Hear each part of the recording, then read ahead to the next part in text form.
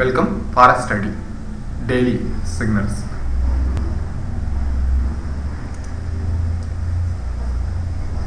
நேற்று நம்ம போட்ட ஆர்டர்ஸ் வந்து ஃபஸ்ட்டு ஸ்டார்டிங்கில் போன நெகட்டிவ்னால மார்க்கெட் ப்ராஃபிட் ஆகி போச்சு. பட் நம்மளோட கெஸ்ஸிங் நம்ம என்ன நிகழும் அப்படின்னு சொல்லிட்டு எதிர்பார்த்தோமோ அதுதான் நடந்திருக்கு. அதாவது மார்க்கெட் இப்போ அப் சைடில் இருக்குது. இப்போ நான் மீண்டும்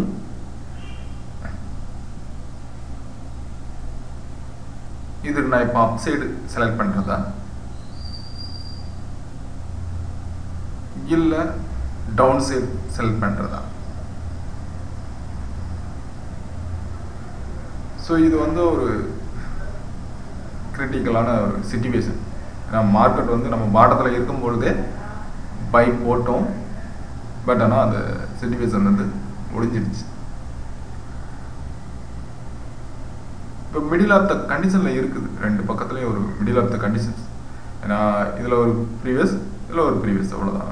ஒன்று போச்சுன்னா டக்குன்னு நம்ம ப்ரீவியஸ் இந்த பாட்டம், இந்த பாட்டத்துக்கும் வரலாம், இல்லை மேலே ஏறி இந்த டாப்புக்கும் போகலாம். அப்போ சடன் பாட்டத்துக்கு வரப்போதா இல்லை அப் சைடு வரப்போதா? ஓவரால் கிளியரன்ஸ் கொஞ்சம் மார்க்கெட் அப் டவுன் சைடுக்கு கொஞ்சம் மார்க்கெட் வியூ தெரியுது. இப்போ இந்த வியூஸ் கொஞ்சம் டிஃப்ரெண்டாக இருக்கிறதுனால, ஒரு மிடில் கண்டிஷனில் இருக்கிறதுனால ஈரோ யூஎஸ்டி வந்து நான் விட்டுறேன். யூஎஸ்டி ஜப்பானில் பொறுத்த வரைக்கும் நம்ம வந்து ரெண்டு சான்சஸ் எதிர்பார்த்தோம். ஒன்று டவுன் சைடு, இல்லாட்டா என்ன ஒன்று ரெசிஸ்டன்ட். ரெண்டு சான்ஸ் தான். அந்த டபுள் ரெசிஸ்டன்ட் ஆக்சுவலாக ரீச் ஆகிருக்குது. ரீச் ஆகி அங்கேருந்து வந்திருக்கோம். டபுள் ரெசிஸ்டன்ட் பாயிண்டில் நம்ம வந்து பிளேஸ்மெண்ட் பண்ணியிருக்கணும் ஆர்டர், இல்லையா?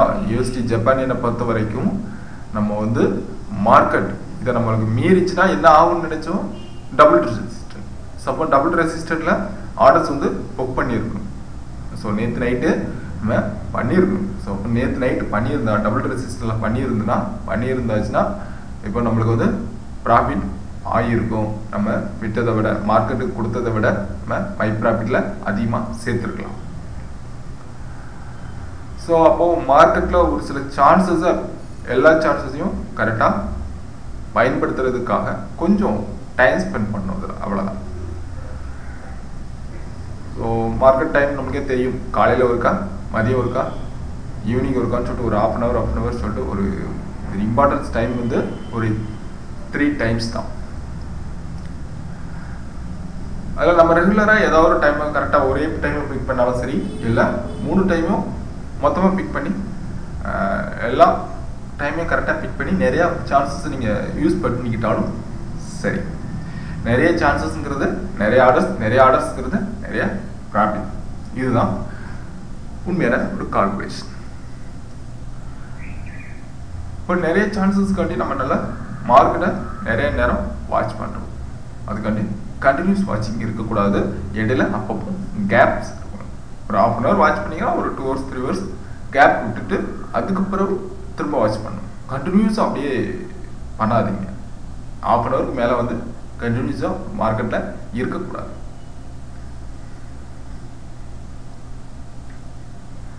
இப்போ வந்து ஜப்பானியன் இப்போ வந்து மார்க்கெட் வந்து மூவ்மெண்ட் வந்து டவுன் போயிட்டு இருக்குது. நம்ம ஏற்கனவே டவுன் தான் எதிர்பார்த்தோம். இப்போ டவுன் சிச்சுவேஷன் போயிட்டு இருக்குது.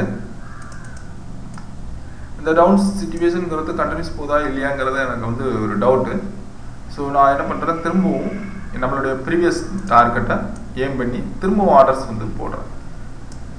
திரும்பவும் வந்து ஆர்டர்ஸ் அதே டார்கெட்டை ஏம் பண்ணி போடுற ஒரு பிக் டார்கெட்டாக இருக்கட்டும் அப்படின்னு சொல்லிட்டு.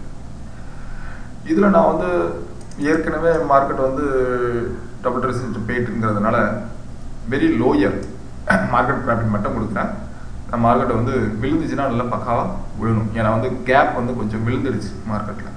ஸோ அந்த டைம் ஃப்ரேம் கேப் வந்து பார்க்கணும். ஸோ அந்த டைம் ஃப்ரேம் வந்து நல்லா டிஃப்ரென்ஸ் இருக்கிற டைம் ஃப்ரேம் வந்து நல்லா ப்ரீவியஸோட டிஃப்ரென்ஸ் அதிகமாக இருக்கிறதுனால ஸோ மார்க்கெட் வந்து கொஞ்சம் குயிக்காக விழுவும் அப்படிங்கிறது ஒரு எக்ஸ்பெக்டேஷன். ஸோ அந்த ப்ரெடிக்ஷனில் நான் வந்து என்ன பண்ணுறேன், ஆர்டர்ஸ் வந்து செல் வந்து புக் பண்ண போகிறேன். அதில் வந்து ப்ராஃபிட் வந்து நல்லா ஹெவியாக வைக்க போகிறேன். ஏன்னா வந்து ப்ரீவியஸ் எல்லாத்தையுமே நம்ம வந்து கவர் பண்ணணும். அப்போது அதுக்கு தகுந்தவரை நம்ம வந்து ஆர்டர்ஸ் வந்து ப்ராஃபிட்டபிள் ஆர்டர்ஸ் வந்து நம்ம புக் பண்ணணும். 8-4. இப்போது ப்ரீவியஸ் நம்ம டார்கெட் என்ன, மை ப்ராஃபிட் 104.84. இது நம்ம வந்து புக் பண்ணுறோம். டன். அப்புறம் நம்ம வந்து சொல்லிட்டோம் மார்க்கெட்டுக்கு வந்து கொஞ்சமாக கொடுத்தா போதும், ஏற்கனவே நம்ம நிறைய கொடுத்துட்டோம். அப்போது 106.10 அவ்வளோதான். எக்ஸிகியூஷன் செல் தெளிவாக கிளிக் பண்ணிடுறோம். டன். நம்மளுடைய ஆர்டர்ஸ் வந்து இதில் புக் பண்ணியாச்சு, ரொம்ப ஈஸியாக புக் பண்ணிட்டோம். அதுவும் நம்ம லென்த்தியான ஒரு பிக் ப்ராஃபிட்டுக்கு வந்து கால்குலேட் பண்ணியிருக்கிறோம். இதில் நீங்கள் ரொம்ப முக்கியமான ஒன்று என்னென்னா, இதில் ட்ரையல் மூவ்மெண்ட் வந்து கண்டிப்பாக பண்ணணும். ஏன்னா மார்க்கெட் வந்து கண்டிப்பாக கீழே விழுந்துறதுல எனக்கு வந்து ரொம்ப நம்பிக்கை இருக்குது. ஆனால் என்ன, இடையில ஒரு குறுக்க ஒரு லைன் கிடக்கு பார்த்தீங்களா, இந்த லைன் போட்டு வச்சுருக்கிறேன், இடையிலே நேற்றே போட்டு வச்சுருக்கேன். அப்போ அந்த லைனில் வந்து, அப்போ அந்த லைனில் இந்த லைன் எதோட லைன், அப் ட்ரெண்ட் லைன் இல்லையா, இந்த அப் ட்ரெண்டோட பேரலல் லைன், அதை கனெக்ட் பண்ணி போட்டிருக்கிறேன். அப்போ இந்த அப் ட்ரெண்டோட பேரலல் லைனை ஒன்று கால்குலேட் பண்ணி போட்டிருக்கிறேன், இந்த பாட்டத்தோடு இந்த கால்குலேட் பண்ணி. அப்போது இங்கே எங்கேயுமே டச் ஆகாமே பெண்டிங்கில் கிடக்குது, அந்த டச்சிங் இங்கே வந்து கரெக்டாக கிளியர் ஆகிட்டு கூட போகலாம் இந்த ஃபுல்லாக. அப்போது நம்ம ஆர்டர்ஸ் வந்து பாட்டம் வருங்கிறது, டவுன் சைடு வருங்கிறது அது ஷியர். அதில் நம்மளுடைய ட்ரையல் ஸ்டாப் வந்து கரெக்டாக மூவ் பண்ணி மார்க்கெட் ப்ராஃபிட் ஏரியாவுக்கு நீங்கள் இடையில மாற்ற வேண்டியிருக்கும். அதனால் கம்பல்சரி நீங்கள் வந்து மதியம் மார்க்கெட் என்ன மூவ் ஆகிருக்குது சொல்லிட்டு பாருங்கள். ஏன்னா இது வந்து மார்னிங் மார்க்கெட் வந்து முடிஞ்சு போச்சு. நம்ம நேற்று நைட்டே ஒழுங்காக போட்டிருந்தோம்னா மார்னிங் மார்க்கெட்டில் 5:30 விடிய காலம் மார்க்கெட்டில் நம்ம வந்து ப்ராஃபிட் பார்த்துருக்கலாம். 5 to 6 மார்க்கெட்டில் நம்ம வந்து ப்ராஃபிட் பார்த்துருக்கலாம். பட் ஆனால் நம்ம வந்து லேட் பண்ணிட்டோங்கிறதால இனிமேல் மதியம் தான் அடுத்த மார்க்கெட். இப்போ வந்து இனி 10 மணிக்கு நீங்கள் வீடியோஸ் பார்த்தீங்கன்னா அடுத்த மார்க்கெட் வந்து 12 to 2 தான் மதியம்.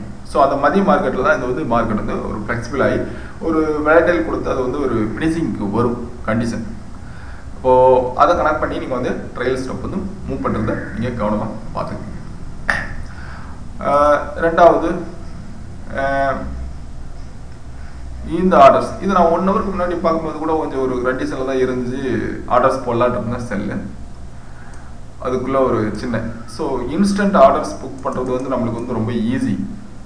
இந்த மாதிரி டைமிங்கில் இன்ஸ்டன்ட் ஆர்டர் போடுறது வந்து ரொம்ப ஈஸி. அப்போ இன்ஸ்டன்ட் ஆர்டர் போடுறதுல வந்து கொஞ்சம் மட்டும் கேர்ஃபுல்லாக இருக்கணும். அது டைமிங். ஓகேங்களா, அதுக்குன்னு ஒரு டைமிங் இருக்குது. இன்ஸ்டன்ட் ஆர்டர் போடுறதுக்குன்னு ஒரு டைமிங் இருக்குது. அதை நம்ம கொஞ்சம் கீப்அப் பண்ணிங்கன்னா நல்லா பக்கவாக ப்ராஃபிட் எடுக்கலாம். ஓகேங்களா, ஸோ இன்ஸ்டன்ட் ஆர்டர்ஸ் வந்து நம்ம வந்து ஸோ நெக்ஸ்ட் அடுத்த வகையான ஆர்டர்ஸ் ட்ரைனப்பில் பார்க்கலாம். இப்போது நம்ம வந்து லாங் டேர்ம் புக்கிங் வந்து ரொம்ப எல்லாத்துக்குமே ரொம்ப சூட்டபுளாக இருக்கும். ஒரு நல்ல இன்வெஸ்ட்மெண்ட் நல்லா பண்ணியிருக்கவங்களுக்கு எல்லாத்துக்குமே சூட்டபுளாக இருக்கும். எந்த ஒரு ரிஸ்க்குமே இல்லாமல் ஈஸியாக இருக்கும். ஸோ ஜஸ்ட் ஒரு யங்ஸ்டர்ஸ், ரொம்ப நல்ல யங்ஸ்டர்ஸ்க்கு வந்து நம்மளுக்கு வந்து இன்ஸ்டன்ட் ஆர்டர்ஸ் வந்து ரொம்ப பிடிக்கும். அந்த இன்ஸ்டன்ட் ஆர்டர்ஸில் கொஞ்சம் நல்ல ப்ராஃபிட்டும் கிடைக்கும். அப்போ அந்த இன்ஸ்டன்ட் ஆர்டர்ஸ் வந்து ஸ்மால் ரிஸ்க்காக இருந்தாலும் சின்னவங்க கண்டிப்பாக ரிஸ்க் எடுக்கிறதுல தப்பு இல்லை. இப்போது அவங்களுக்கான இன்ஸ்டன்ட் ஆர்டர்ஸ் டிப்ஸ் வந்து நெக்ஸ்ட் அடுத்த கட்டமாக வரும். இப்போது ஜென்ரலாக எல்லாருமே ஃபாலோ பண்ண வேண்டிய ஒரு இது ஒரு நிதானமாக பொறுமையான ஒரு லாங் டேர்ம் புக்கிங். ஜஸ்ட் ஒரு கரெக்டான பொசிஷனில் புக் பண்ணுறோம். லாங் டேர்ம்ங்கிறது 1 டே புக்கிங் தான் இது. பட் நம்மளுடைய ப்ளஸ் அண்ட் மைனஸ் இது ஓவரால் ஆர்டர்ஸ் கால்குலேஷன் தான் நம்மளுடைய இது வந்து லாங் டேர்ம் சொல்கிறது. மற்றபடி ஆர்டர்ஸ் எல்லாமே டேல க்ளோஸ் ஆகிடும். நம்ம நேற்று ஒரு ஆர்டர் க்ளோஸ் ஆகிடுச்சு. பட் ஆனால் அது வந்து நம்ம வந்து அது வந்து நம்மளுடைய ஃபியூச்சர் கால்குலேஷன் கூட தான் அது ஆட் ஆகுதே தவிர அது அந்த ஆர்டர்லேயே நெகட்டிவ் வந்துச்சா ரெட் வந்துச்சா க்ரீன் வந்துச்சாங்கிறதுலாம் கிடையாது. பாசிட்டிவ் இருந்தாலும் சரி நெகட்டிவ் இருந்தாலும் சரி எது இருந்தாலும் பிரச்சனை இல்லை. அடுத்தடுத்து நம்ம ஆர்டர்ஸ் போட்டு அந்த ஓவரால் கால்குலேஷன் இது வந்து லாங் டேர்ம். இன்ஸ்டன்ட் ஆர்டர் பொறுத்த வரைக்கும் அப்பப்போ ஆர்டர்ஸை போட்டு அப்பப்போ ப்ராஃபிட் எடுத்து அப்பப்போ வித்ட்ரா எடுக்கிறது. இது வந்து ரொட்டேட் பண்ணிக்கிட்டே இருக்குது. பணத்தை மல்டிப்ளை பண்ணி நான் இந்த என்னோட டிப்ஸ் எல்லாம் 6 மந்த்ஸ்க்கு ஒரு அப்படியே ப்ராஃபிட் எடுக்கிற மாதிரி அந்த கால்குலேஷன் இது. ஸோ ரெண்டுக்கும் வித்தியாசம் இருக்குது ஜென்ரலாக அது வந்து சொல்லிட்டு. ஓகே, இப்போது டவுன் டவுன். இந்த ஸ்டிக்லேயே வந்து ஆக்சுவலாக இந்த ஸ்டிக்கு காமிச்சாலே ஒரு டவுன் ஸ்டிக் அப்படின்னு சொல்லியிருப்பாங்க. அது இருக்கிற பொசிஷனை பொறுத்து இருக்குது. ஈவினிங் ஸ்டார் பிக்கப் ஆகிடுச்சு, மார்னிங் ஸ்டார் பிக்கப் ஆகிடுச்சு. இந்த ஸ்டார் வந்து ஃபெயிலியர் ஆகிடுச்சு. இந்த ஸ்டார் ஃபெயிலியர். ஈவினிங் ஸ்டார் வந்து ஆக்சுவலாக இந்த இடத்துல வந்து டவுன் வந்துருக்கும்னு சொல்லியிருப்பாங்க. பட் ஆனால் அது ஃபெயிலியர் ஆகிடுச்சு. இப்போது ஸ்டார்ஸில் நிறையா வந்து சக்ஸஸ் ஆகும், ஒன்றும் ஃபெயிலியர் ஆகும். பார்த்தீங்கன்னா இது வந்து சக்ஸஸ் ஆகிடுச்சு, இது வந்து ஃபெயிலியர் ஆகிடுச்சு. இந்த இடத்துல வந்து டவுன் ஆகிடுச்சு, இந்த இடத்துல அப் சைடு போயிடுச்சு. கண்டினியூஸ் அப்பு, அடுத்த அப்பு ஆகி போச்சு. ஸோ ஸ்டார்ஸ் வந்து ஃபெயிலியர் ஆகும், அப் ஆகும். அப்போது ஸ்டார்ஸை வந்து நீங்கள் வந்து ரொம்ப கேர் எடுக்க வேண்டியதில்லை. நம்ம வந்து ஓவரால் ஒரு மிக்ஸ் பண்ணி ஒரு ஸ்டிக்கர் போட்டு போய்கிட்டே இருக்கு. ரொம்ப வந்து அனலைஸ் பண்ண வேண்டாம். ஜஸ்ட் ஒரு கெஸ்ஸிங். அந்த கெஸ்ஸிங்கில் நம்ம எப்படி நம்மளுடைய திறமையை காட்டுறது அதை தான் பார்க்கணும். இருக்கிற ஸ்டிக்ஸ்லாம் ஓவராக பார்க்க வேண்டிய அவசியமே இல்லை. ரொம்ப கன்ஃபியூஸ் பண்ணாது. சிம்பிளாக அந்த சிச்சுவேஷனில் என்ன இருக்குதுங்கிறது மட்டும், அதுக்கு நம்ம என்ன கெஸ் பண்ணலாம், சான்சஸ், ப்ராபபிலிட்டி என்ன, அதில் எதுக்கு அதிக சான்சஸ், எதுக்கு 90% கொடுக்கலாம், எதுக்கு 80% கொடுக்கலாம், 90%லாம் வேண்டாம், எதுக்கு 70% கொடுக்கணும் வச்சுக்கோங்க, எதுக்கு 70% கொடுக்கலாம், எதுக்கு அப்படிங்கிறத பார்த்து ஆர்டர்ஸ் போட்டு போயிட்டே இருக்க. 75% ப்ராபபிலிட்டியை பார்த்து ஆர்டர்ஸ் போட்டு போய்கிட்டே இருக்கிறது. இப்போது கிரேட் பிரிட்டன் யூஎஸ்டி எதுவும் நீங்கள் பண்ண வேண்டாம். யூஎஸ்டி ஜப்பானியன் போட்டாச்சு, ஆர்டர் போட்டாச்சு. யூஎஸ்டி கேடு ஒரு சிச்சுவேஷன் கொஞ்சம் மூவ் ஆகிட்டு தான் இருக்குது. கொஞ்சம் மூவ் ஆனதில் அப் சைடு மூவ் ஆகிருக்குது.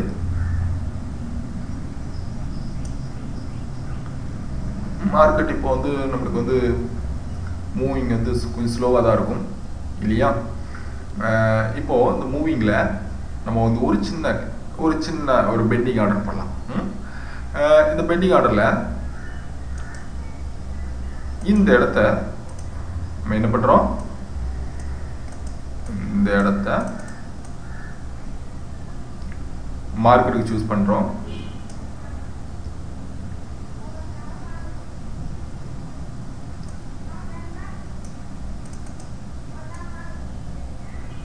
இந்த இடத்த நமக்கான பிளேஸ்மெண்ட்டாக சூஸ் பண்ணுறோம். இந்த இடத்த ப்ராஃபிட்டாக சூஸ் பண்ணுறோம். இப்போ இருக்குது இந்த இடத்த ப்ராஃபிட்டாக சூஸ் பண்ணுறோம். எல்லாம் நம்மளுடைய ப்ராஃபிட்ஸ் எல்லாமே இனிமேல் ஹையாக இருக்கணும். ஓகேங்களா. மார்க்கெட் இனிமேல் கொடுக்குறதுலாம் கொஞ்சமாக இருந்துக்கிட்டு ப்ராஃபிட் அதிகமாக இருக்கணும். இது வந்து ஒரு பெண்டிங் ஆர்டர் கேப் வந்து கொஞ்சம் அதிகமாக இருக்கணும் பார்த்துக்குங்க. ஒரு 2663 இருக்கட்டும். Okay, ton. இதில் மார்க்கெட் வந்து அப் சைடு பெய் வரணும் அப்படி இல்லையா. அப்போது இன்னும் கொஞ்சம் ரெசிஸ்டன்ட் பக்கத்துலேயே போட்டுக்குங்க. டபுள் ரெசிஸ்டன்ட் பக்கத்துலேயே, டபுள் ரெசிஸ்டன்ஸ் இந்த ப்ரீவியஸ் பாயிண்ட் இந்த அப் சைடு ஸ்டிக்கோட கால்குலேட் பண்ணி நம்மளுக்கு இருந்து வரட்டும். இது வந்து நம்மளுக்கு வந்து ஒரு பிரேக்கிங் பாயிண்டாக இருக்கட்டும். ஸோ இந்த இடத்துக்குள்ள போகிறதுக்குள்ள அதுக்கு திருப்பி நம்ம ரீஆர்டர்ஸ் வந்து ஓப்பன் பண்ண வேண்டியிருக்கும். இப்போதைக்கு நம்ம இதை மட்டும் பெண்டிங் ஆர்டராக சூஸ் பண்ணி போட்டுக்கிறோம். பெண்டிங் ஆர்டர் ப்ரைஸ் வந்து என்ன போகுது, அடுத்த ப்ரைஸு 1.301. இதுதான் நம்மளுடைய பெண்டிங் ஆர்டர் ப்ரைஸ் 1.3018. இது வந்து நம்ம 1.3018ங்கிற ப்ரைஸில் வந்து நம்ம சூஸ் பண்ணியிருக்கோம், ஆர்டர்ஸ் சூஸ் பண்ணியிருக்கோம். நம்மளுடைய மை ப்ராஃபிட் நல்ல பாட்டம் போட்டிருக்கோம். 1.2908 1.2908. Market profit 1.3063.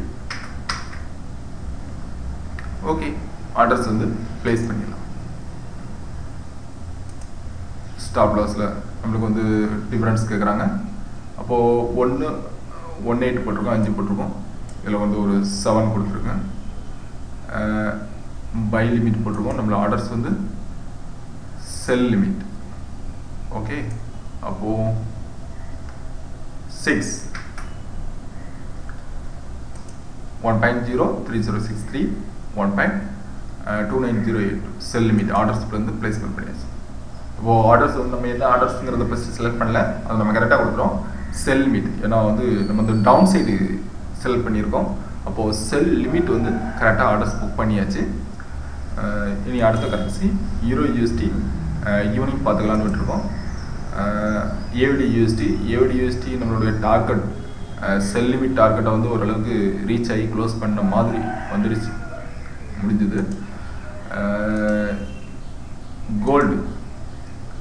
கோல்டில் இப்போ நம்ம இந்த சிச்சுவேஷனில் ஒரு சின்ன கெஸிங் வந்து போடுவோம், கொஞ்சம் மேக்ஸிமைஸ் பண்ணிக்குவோம். ஏன்னா ரொம்ப டவுனாக இருக்கு இல்லையா, கொஞ்சம் மேக்ஸிமைஸ் பண்ணுவோம்.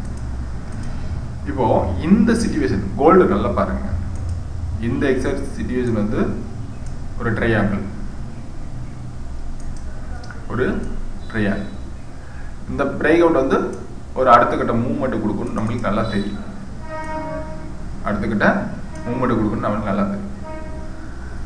இப்போ நம்ம என்ன பண்ணுறோம், இந்த சேனல் இந்த ஸ்டிக்கோட ஹைட்டு நல்லா பாருங்கள். இந்த சேனல் வித்து இருக்கு இல்லையா, இந்த வித்தும் என்னவா இருக்குது, சேமாக இருக்குது. அப்போது இது வந்து கண்டினியூஸ் மூவ்மெண்ட் அப்படிங்கிறத நான் மூவ் பண்ணுறேன். ப்ளே ஓவர் கண்டினியூஸ் மூவ்மெண்ட் அப்படிங்கிறத நான் டிசைட் பண்ணுறேன். அதனால் நான் என்ன பண்ணுறேன், பை ஆர்டர் வந்து கோல்டில் கொடுக்குறேன். பை ஆர்டர் கொடுக்கும்பொழுது நம்மளுடைய லிமிட் ஆஃப் இது வந்து நான் வந்து ஒரு சும்மா ஒரு 50 பாயிண்ட்ஸ் இருக்கணும். அப்போது கிட்டத்தட்ட 50 பாயிண்ட்ஸ்னால் ரொம்ப கீழே வருது. 50 பாயிண்ட்ஸுங்கும் போது 5 இந்த இடத்துல கொடுக்குறோம். பட் ஆனால் நம்ம வந்து சேஞ்சஸ் பண்ணிக்கலாம். ஓகேங்களா? இப்போ வந்து ஜஸ்ட் இது வந்து நான் ஒரு எக்ஸாம்பிளுக்கு தான் கொடுக்க போகிறேன்.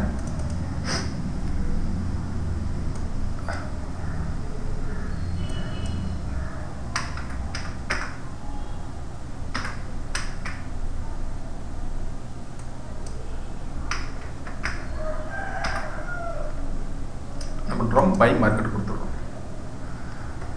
பை கொடுத்தாச்சு. நம்மளோட லிமிட்டு எங்கே வந்து மார்க்கெட் ப்ராஃபிட் கொடுக்க போகிறோன்னா ரொம்ப நெருக்கத்துலேயுமே கொடுத்துருவோம். ஏன்னா அங்கே பிரேக் அவுட் ஆனாலே மிஸ் ஆகிற மாதிரி. அப்போது நம்மளுடைய ஃப்ளெக்சிபிள் டைம்லேயே நம்ம வந்து மிஸ் ஆகிற மாதிரி கொடுத்துட்டோம். அது ஒன்றும் பிரச்சனை இல்லை. இது ஒரு சான்ஸ் ஆஃப் ஒரு இன்ஸ்டன்ட் சான்ஸ். அப்போ நம்ம வந்து மார்க்கெட் ப்ராஃபிட் என்ன கொடுத்துருக்கோம், 1321 கொடுத்துருக்கோம். ஓகேங்களா? நான் வந்து ஃபஸ்ட்டு ஆர்டர்ஸ் பிளேஸ்மெண்ட் வேறு பண்ணாலும் என்ன பண்ணிட்டேன், ட்ராக் பண்ணி கொண்டு வந்துட்டேன். இந்த ட்ராக் பண்ணுறதுக்கு 1 கிளிக் வந்து நீங்கள் ஆக்டிவேட் பண்ணி வச்சிங்க. 1 கிளிக் ஆக்டிவேட் பண்ணால் தான் இந்த மாதிரி ஈஸியாக டக்குன்னு கன்ஃபர்மேஷன் இல்லாமலே டக்குன்னு ட்ராக் பண்ணி போடுறதுக்கு ஈஸியாக இருக்கும். அப்போது நம்மளுடைய மார்க்கெட் ப்ராஃபிட் வந்து 1321 அப்படிங்கிற பிளேஸில் வந்து செட் பண்ணியாச்சு. மார்க்கெட் ப்ராஃபிட் வந்து ரொம்ப ஹையில் கொடுத்துருவோம். அதையும் ஓரளவுக்கு இந்த லெவலுக்கு கொண்டு வந்து சேரும். ஏன்னா ஒரே நல்ல வரணும் இல்லையா? இப்போது ஒரு 2 ஸ்டிக்கை கால்குலேட் பண்ணி இதை போட்டிருக்கோம். அதை நம்ம வந்து கண்டினியூ பண்ணிக்கலாம். ஓகே? அப்போது இந்த ப்ரீவியஸ் அப்போது 1347 வந்து மை ப்ராஃபிட்லேயும் மார்க்கெட் ப்ராஃபிட் 1.321லையும் செட் பண்ணியிருக்கிறேன். ஃப்ளெக்சிபிள் ரிலேட்டட் நியரஸ்ட் பாயிண்டில் கொடுத்துருந்தாலும் நம்மளுடைய சான்ஸ் நல்லா இருக்கும். ஒரு கான்ஃபிடென்ட், அந்த கான்ஃபிடென்ட்டில் போட்டிருக்கோம் ஷேர் ஆகும். சில்வர் ரொம்ப நாளாக பார்த்துக்கிட்டே தான் இருக்கும். அதுவும் அப்படியே தான் இருந்துக்கிட்டே இருக்கட்டும். ஓகே, அப்போது கிரேட் பிரிட்டன் போடல, ஆடர்ஸ் போடல. அடுத்த கட்டமாக இனிமேல் ஈவினிங் வந்து ட்ரேட் பண்ணலாம். Okay, thank you.